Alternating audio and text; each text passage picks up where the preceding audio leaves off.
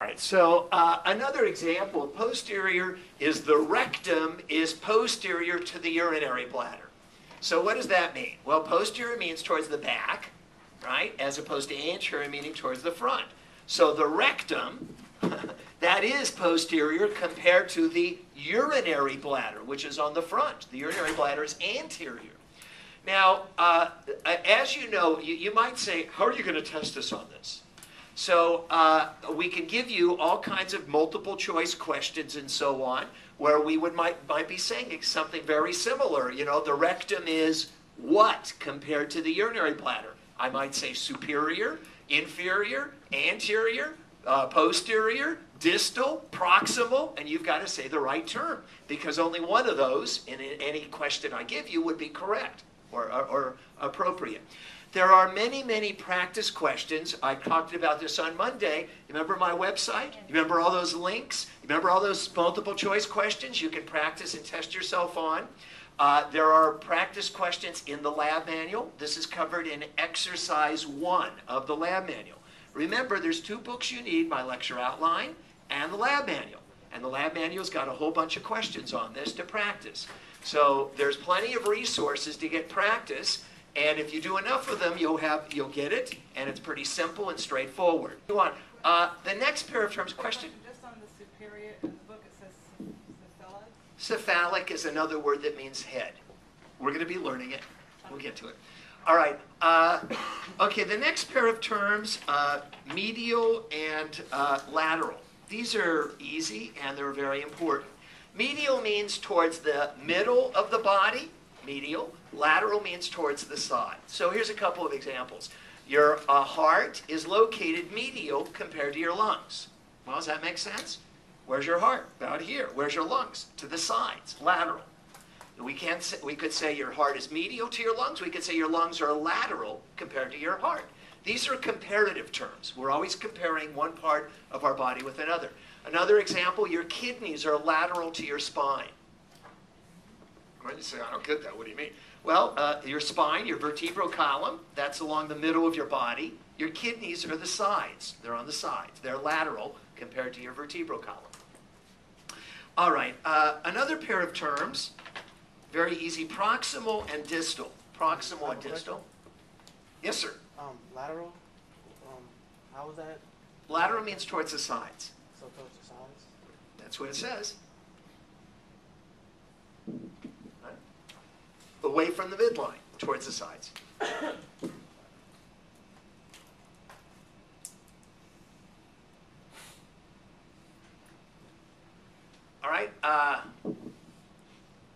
All right, proximal and distal. These are pretty easy. Proximal and distal are primarily used in terms of our limbs.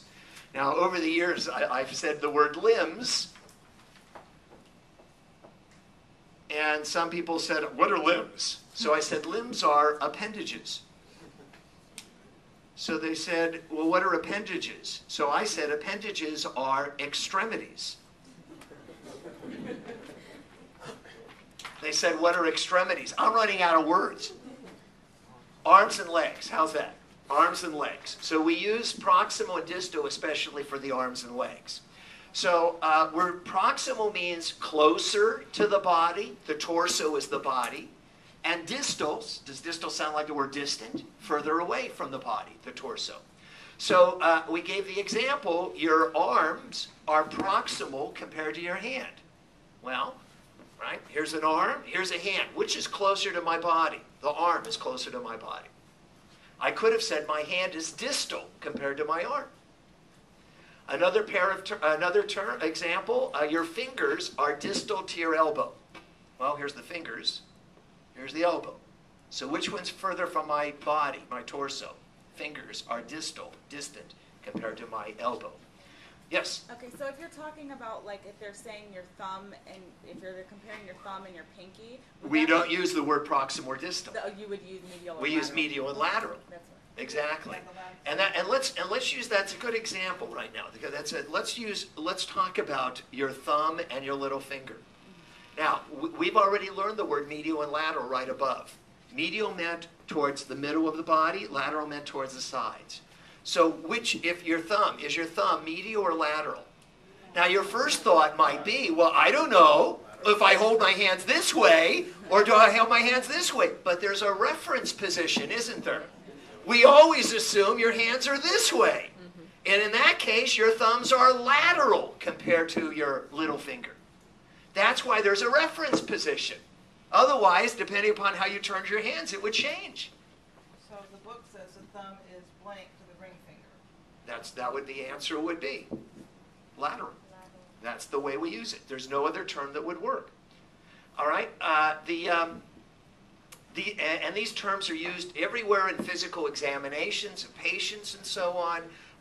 And they're used, as we said, in surgical procedures and protocols that you'll be learning about in your clinical program. The next pair of terms, very simple, superficial and deep. Synonyms are external and internal. You know, we already did the lottery, and you're out. Okay, he's not even worried. Okay. Yeah, but I kicked you out. You weren't here. No, I didn't do it. But if I would have followed some advice, you might have lost your place. All right. And I would have said, you made me do it. I don't mind. Go ahead. Go for it. Then you'd have to fight it out with me. Go for it. I wouldn't fight it. Okay, all right, superficial and deep, or external and internal. So obviously, towards the surface of the body or deeper inside the body. So your skin is superficial compared to your muscles, or your muscles are deep compared to your skin. The heart is deep to the rib cage, right? Well, here's the rib cage. Your heart is here. So which one is deeper? Your heart is deeper or more internal than your rib cage is. Or we could say your rib cage is superficial compared to your heart. Yes? Can we see that muscles are superficial to the bones? You could say your muscles are superficial to the bones, yes. Your muscles are attached to your bones. So again, this is simple. But if you don't think it's simple, you're going to spend a lot of time on this, aren't you? And you're going to go over all those practice questions on all those links. You'd say, I don't have the time. Then don't take the class. All right, the next pair of terms. Now, the next pair of terms on page A3, I will tell you right at the outset, of all the pairs of terms, this is the pair that bothers students the most. I'm going to explain it. If you don't get it, don't worry, because you will eventually get it, but this is the one that I know bothers students the most. The other should be straightforward. All right, parietal and visceral. Parietal refers to the walls of a cavity, the walls of the body or a cavity. The word visceral actually refers to an internal organ. That's really what visceral means, internal organ.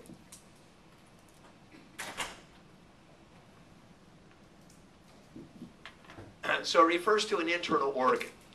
So let me give you an example. You'd say parietal, what do you mean? The walls, the visceral and internal organ. All right. If I open my coat, you'll see there's a lining. If we make an incision on your abdomen and we spread your skin wide open, so we're now looking inside your abdominal cavity, there is a membrane attached to the inside wall of the skin. It's called the parietal peritoneum. Parietal means it's attached to the wall. Peritoneum, the word peritoneum refers to the abdomen. So the parietal peritoneum, there's the word. Peritoneum means abdomen. Parietal means it's associated with the wall.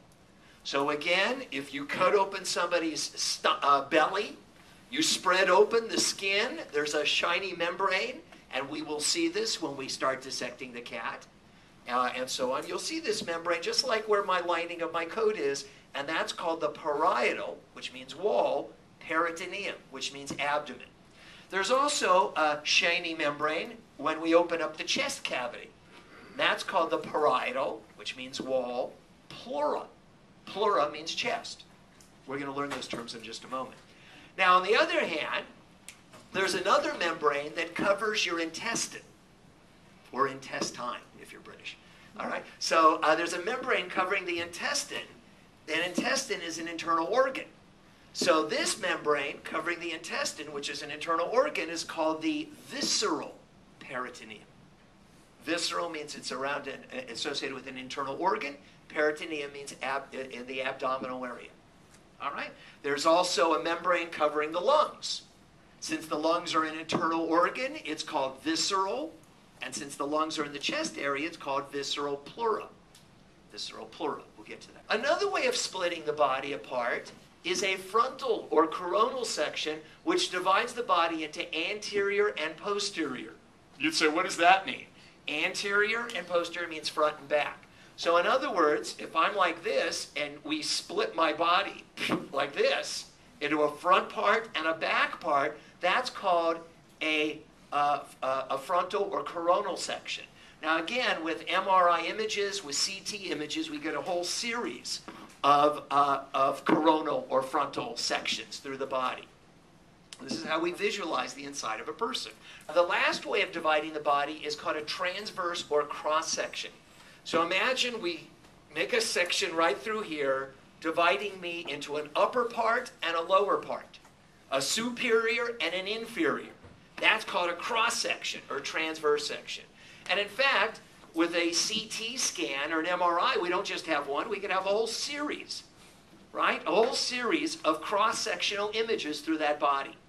So you should understand the three ways of dividing the body. Now, you've got a picture on A5 that shows this, kind of, but you have a much better picture in color in your lab manual.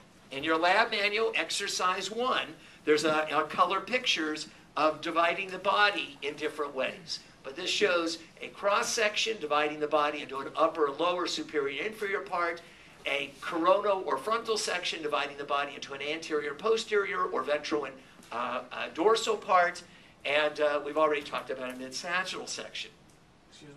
Yes? Is there a specific place for the transverse plane?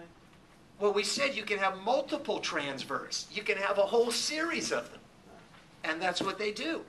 They don't just have one when you do a CT scan or an MRI. That Yeah. goes for all. They are called serial sections or serial images. Okay. Yes. How would you name the different sections? Would you just say like the first part, the second part, the different like parts of the actual scan? Right, left. Like if they're doing more than one scan, like. They number them. There's no particular like set numbers? No, because they can decide how far apart they want these sections, these images. They can have more of them or fewer of them, depending upon how many images they want to create. All right. All right, so we've talked about the three planes or views through the body. All right, let's just look at major body cavities. There are two major cavities in our body, a dorsal body cavity and a ventral body cavity. What's a synonym for dorsal? Posterior. We already gave it to you on the previous page. What's a synonym? A synonym for ventral is anterior. So you could call these either posterior or dorsal or anterior or ventral body cavities. Now, the dorsal body cavity is further subdivided into a cranial and vertebral portion. A cranial and vertebral portion. And basically we're referring to a cavity that's on the back side of the body. Dorsal or posterior means back side. And the upper part is called the cranial portion. What's inside the cranial portion of the dorsal body cavity is the brain. What's inside the vertebral or spinal part of the dorsal body cavity is the spinal cord. We'll show you a picture of that in just a moment. There's also a ventral or anterior body cavity, also known as the coelom. The coelom. You'd say, what, do we have to know that word? You have to know all the words I give you. And this is where most of your visceral organs are. Visceral means internal organs. They're in the ventral body cavity. Now, where's the ventral body cavity? Ventral means on the front, or ventral or anterior. So there's this big body cavity here containing a lot of organs. We divide it into an upper part and a lower part. The upper part is called the thoracic or chest portion. The lower is called the abdominal, right, or belly part. What separates the upper thoracic from the lower abdominal is the diaphragm muscle. The diaphragm muscle, again, if you've had college biology with the lab, so you saw the pig and you saw the diaphragm muscle separating the chest from the belly cavity. So the diaphragm muscle is an important muscle that separates the upper chest from the belly cavity, the abdominal cavity, and the diaphragm muscle is used for what purpose? Breathing. It's used for breathing. All right? Now, another synonym for thoracic is pleural, right? A synonym for abdominal is peritoneal. We told you that a little bit just on the top of this page. Same page, peritoneal or abdominal. All right, let's look at a picture to help us understand this. Remember, whatever pictures I give you, you've got pictures in color in your lab manual. Take a look at page A5. So on A5,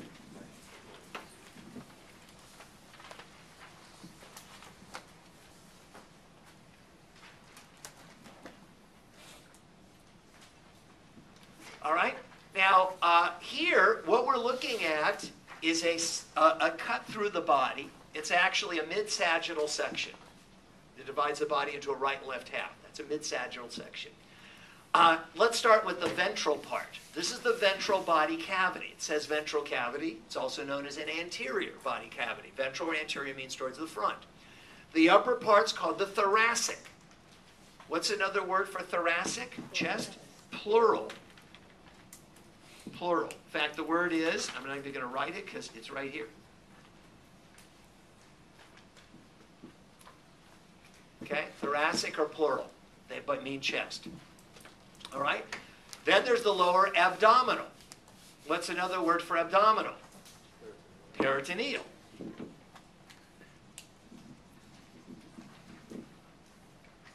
Right? Abdominal or peritoneal. What separates the thoracic or pleural cavity from the lower abdominal or peritoneal? The diaphragm muscle.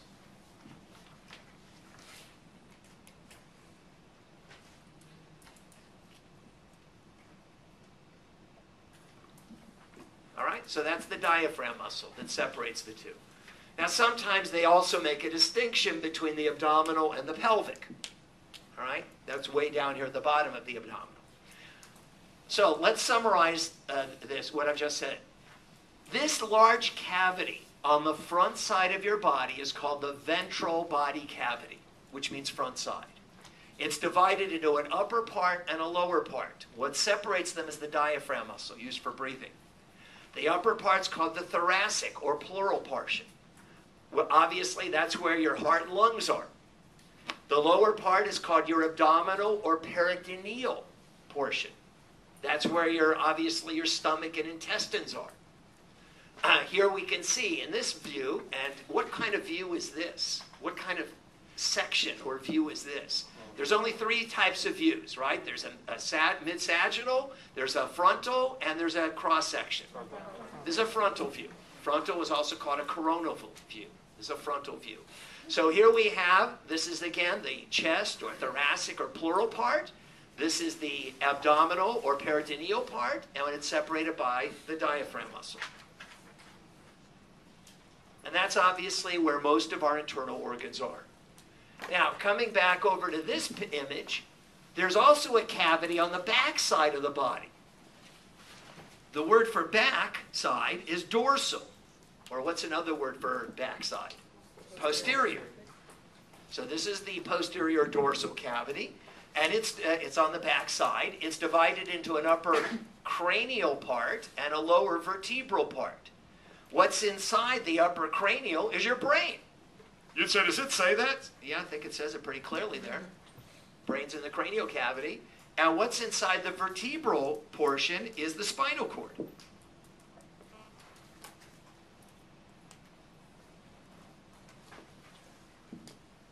All right? One more thing. So what's another name for the ventral body cavity? Coelom. You'd say, where's that word again? So back on page A3. On A3, another name for the ventral or anterior body cavity is the coelom. Now, how some of you have heard the word coelom, and it's okay if you haven't heard it before, but you do need to learn it. How some of you have heard the word coelom is you've had majors biology. Now, not everybody in this class has had majors biology, but some of you have.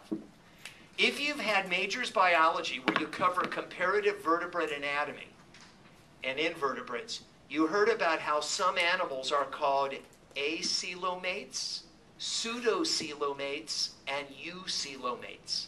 Anybody ever hear those terms? All right, so that's how they categorize whether, to what extent the structure or formation of this ventral body cavity exists. All right, so here's a whole bunch of clinical terms, and we're going to learn a lot more. Abdominal obviously means abdomen. What's a synonym for abdomen? Peritoneal, right? Acro. What does acro mean? Acro means extremity. You'd say, what's extremity? Appendage. What's an appendage? A limb. What's a limb? Arms and legs. Now, you'd say, I don't get that. Acro means arms or legs, extremities, appendages. I don't get that word. So here's a medical term you may or may not have heard of. There's a term called acromegaly. Acromegaly. Acro means limb, extremity. Mega means enlarged, big. Acromegaly is when there's enlarged limbs, especially hands and feet. Now you'd say, why does somebody get acromegaly? We're going to talk more about this condition. It occurs with excess growth hormone in an adult. Acromegaly, when somebody has excessive amounts of growth hormone as an adult, it causes enlargement of their chin and their hands and feet. It's called acromegaly. And acro is leg and meg. Well, acro is extremity. Okay. Adeno. Adeno means gland. So I'm going to give you an example, but before I do, I'm going to write just right here at the top. Now these are all prefixes. You'll notice these are labeled prefixes. What's a prefix? Something that occurs at the beginning. Now again, this is why taking a medical terminology course, you start to learn all this junk. So some of us don't even know the difference between a prefix and a suffix. I'm going to give you a suffix ending. Suffixes come at the end. So an example of a suffix, I'm going to write it right up here, is oma. Oma. This is something added to the end of a word. Does anybody know what oma means? It means tumor. A tumor. So if oma means tumor, let's put these words together. This is exactly what a medical terminology course does. All right? So if we combine adeno with oma, we call that an adenoma. So what's an adenoma? A tumor in a gland. Obviously, depending upon which gland, it could be an adenoma of the thyroid, an adenoma of the adrenal, an adenoma of the pituitary. So this is what we call medical terminology, and there's a lot of that in this course. Follow my advice, for those of you I've suggested that to. You'll thank me, even if you hate me now. All right? You'll get a lot of that out of that class, and you will feel so much more confident. Angio. Angio means vessel. Let me give you a couple of examples. So we actually gave this example on Monday. An angiogram. Anybody remember what that is? It's a picture of like the vessels in the heart. Yes, it's a picture of a blood vessel. A gram means a picture or image. Angio means vessel. We were talking about how they can inject a dye into the bloodstream and take an X-ray image. Normally, X-rays only allow us to see what? Bones and teeth. That's it. Hard structures. But if we inject a dye, we're able to use the X-ray to see soft structures. Arthro. So arthro, of course, means joint. So it's really easy to understand the word arthritis, isn't it? Now, itis, very common suffix ending. Itis means an inflammation. Itis means inflammation or infection. So that's a very widely used suffix ending. Cardio means heart, so we certainly understand what a cardiologist would be. Cardiologist is a heart doctor. Chondro is cartilage, so we see that applied in various contexts we'll get into some specific examples. I'm not going to give you an example of that at the moment. Cysto. Cysto or cyst means a bladder. A bladder is a sac. And so an example of that would be cystitis. Cystitis is a urinary bladder infection. A urinary bladder infection is cystitis. We'll learn later, cholecystitis is a gallbladder infection. Yeah. Well, that cyst be the same as a cyst, like, oh, you have a cyst like a... It's a little sac. It's a fluid-filled sac. It's a little sac filled with fluid. It's the same as this infection? No, well, it's just it could be bladder infections. Urinary bladder infections are usually E. coli. You get that in microbiology. We'll touch upon it. Cyto means cell, so we're going to be covering cytology. Ology is a suffix ending meaning study of, so cytology is the study of cells. One of the health-related fields is cytotechnology. Cytotechnologists. Those are the people who do analysis of the chromosomes and identify whether, for example, a child has Down syndrome. A cytotechnologist. Dento means tooth, so it's pretty obvious then why they're called dentists, isn't it? Means tooth. Dermato and dermo both mean skin, so we understand what dermatology is. Duodenum. What's duodenum? Duodenum. You'd say, thank you very much. Duodenum means duodenum. Does anybody know what's the duodenum? It's part of your intestines. It's the first part of the small intestine. The first portion of the small intestine where most digestion of food occurs is the duodenum. Gastro is the stomach. So what would gastritis be? Inflammation of this. Right, inflammation or infection of the stomach. Hepato is liver. And so what would hepatitis be? Inflammation of the liver. Inflammation or infection of the liver. How about a hepatoma? A tumor, not necessarily cancer, but a tumor of the liver. Oma means tumor. This is how we put these words together. Laryngo means larynx. One comment I'd like to make, well, first of all, what is the larynx? The larynx is your voice box. That's your voice box. That's where your vocal cords are. So an example is laryngitis. So if somebody has laryngitis, if they have laryngitis, they're hoarse. Notice how you spell horse. It has an A in it. If you leave out the A, you're saying that the person's like an animal that eats hay. This is horse. You can't speak. That's because of laryngitis. Notice the correct pronunciation is laryngitis. The correct pronunciation is larynx. It is very common for people to incorrectly say larynx. If you say larynx, you're saying it as if the N came before the Y. Right? Larynx. Well, it's not larynx, it's larynx. Now, I don't test you on how you pronounce words, but you remember on Monday I showed you there's a website where you can click on it and learn how to correctly pronounce words. Remember, people do judge you on the way you speak. Right? So it sounds, if you don't pronounce any words right, then they kind of say, do you really know this stuff? All right, myo. Myo is muscle. Myology is the study of muscles. Myositis is an inflammation of the muscles.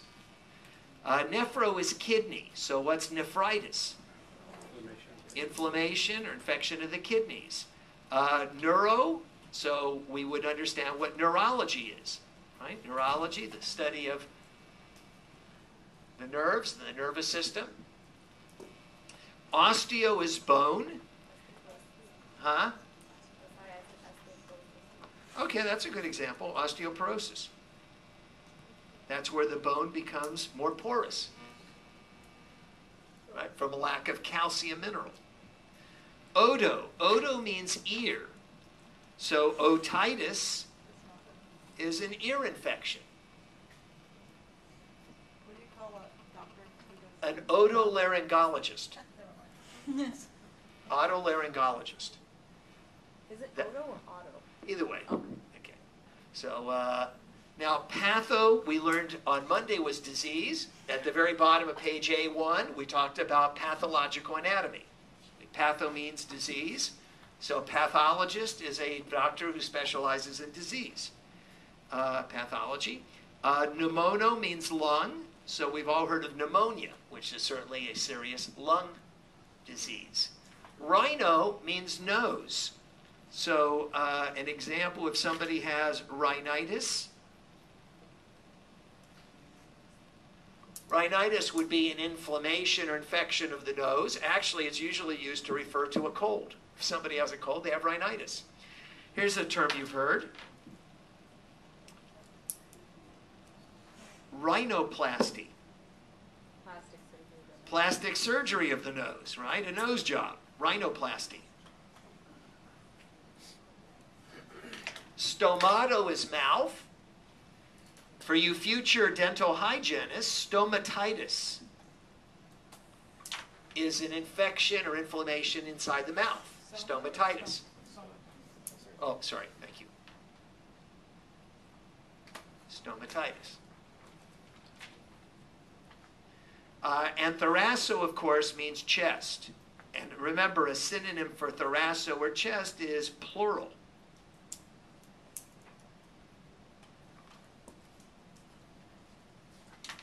All right, there's a whole lot of these terms. This is just the beginning. Okay, there's a whole book of this stuff. Huh? What's the last one? I just, thoracic just means chest. So thoracic surgeon, you know. All right, let's look at the last page of this on A6. All right, now this is a drawing. We're going to learn what the anatomic parts of the body are called. You've got a picture just like this in your lab manual, except it's even more beautiful. It's in color. Right? So you're all going to get the lab manual. I don't care what edition. And so here's what the picture looks like, yeah, in the lab manual. Now, I'm not even going to ask you to know all of these terms that are in your lab manual.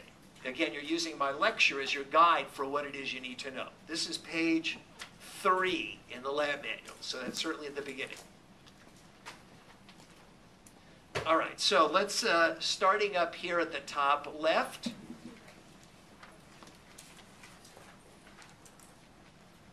This is all simple.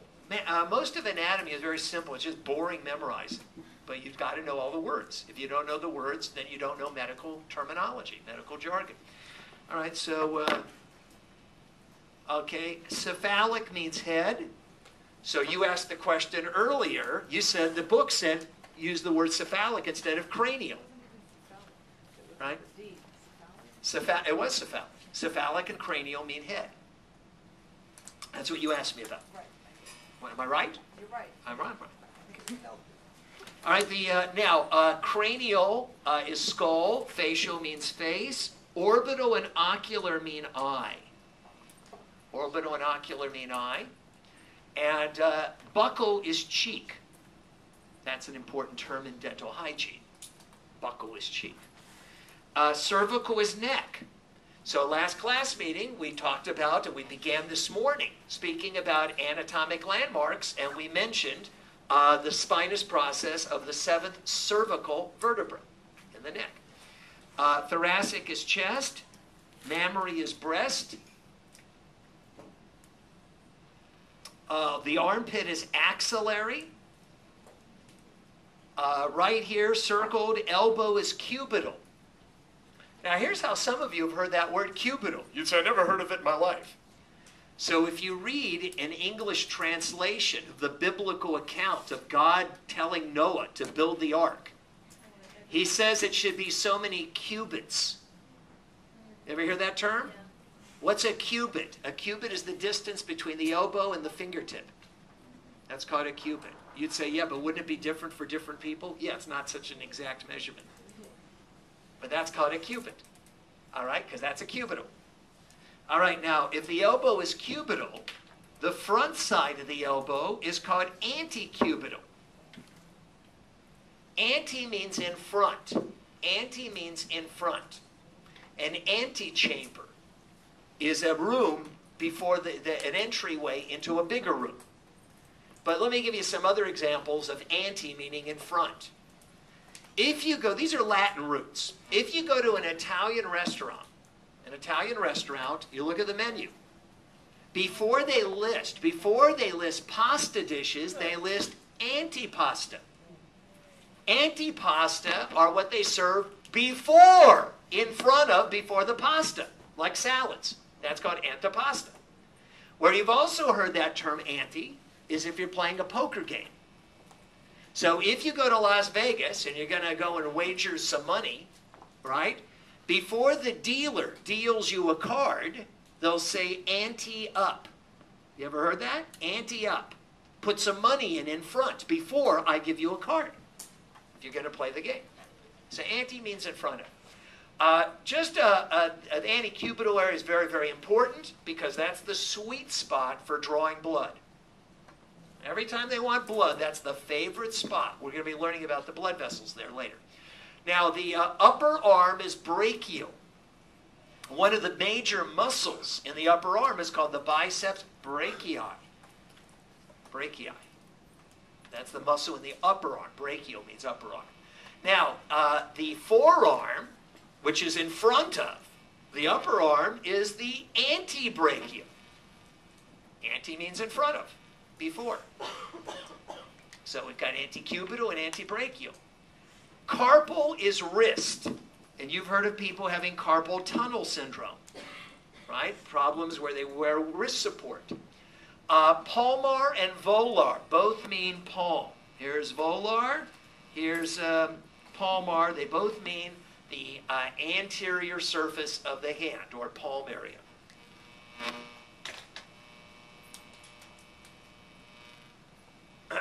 And then the thumb is the pollex. The fingers, or digits, are called phalanges. So the fingers are digits or phalanges. The entire hand is manual. And now you understand what is meant by manual labor. Manual labor is what you do by hand, because that manual means by hand. Means hand. The front of the knee is patellar. Some of you may have learned in biology. If you had me for biology lab, you learned this. The kneecap is the patella. The lower leg is crural. Crural means lower leg. The foot is pedal. And now you understand why they're called accelerator and brake pedals, because that's where your foot goes. Pedal is the foot. The big toe is the hallux. Don't confuse it with the thumb, which is pollex. You'd say, wow, it seems like I'm going to have to write a lot of these like note cards to, practice testing myself on this. That's right. You're going to be spending a couple of hours a day studying. Right? 10 to 20 hours a week. Yep. Yep. Which is what? I'm sorry?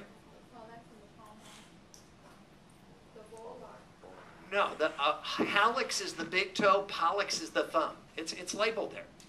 Palmar and volar mean palm. It's all labeled there. You just memorize it. Anatomy is simple. You just memorize it. Lots and lots to memorize. Okay, here on the lower right, toes are also called digits or phalanges. So it's interesting, we use the same term for toes as we do for fingers, phalanges. The top surface of the foot is the dorsal or dorsum. And the ankle is tarsal. Don't confuse the ankle, tarsal, with the wrist, which is carpal. You know what would be really good to prepare you for all this stuff? A medical terminology course. Because if you just had a course where you didn't have to learn all the anatomy, all the histology, the cytology, the embryology, which we're going to do in this class, and you could just spend a course learning the terms, that would make this class easier, wouldn't it? What do you think? I could be a salesman, couldn't I? All right. Now, going up here to the top right, so again, cephalic means head, cervical means neck. The back of the neck is nuchal. Nuchal, N-U-C-H-A-L. The back side is the dorsal side. Another synonym for dorsal is posterior. And then the back surface of the hand is the dorsum. So you'll notice the back surface of the hand uses the same term as the top surface of the foot. Dorsal or dorsum. And the buttocks, one of our favorite places, is gluteal. And in fact, the prominent muscle of the buttocks is the gluteus maximus. Gluteal means buttocks. The back of the knee is popliteal or popliteal. Popliteal. Okay? Not to be confused with antecubital, which is in front of the elbow. The sole of the foot is plantar. If somebody had plantar warts, they would have warts on the sole of their foot. The heel is calcaneal. C-A-L-C-A-N-E-A-L. But it's all in your lab manual in a beautiful color picture. All right. Oh, we skipped a couple here. Right here, groin is inguinal. That's an important area. Later we'll learn about an inguinal hernia. Inguinal hernias. We'll learn about that. And the belly button is umbilical. All right. Now, all these terms you need to know, and this is not as many as what's in your lab manual on page 3.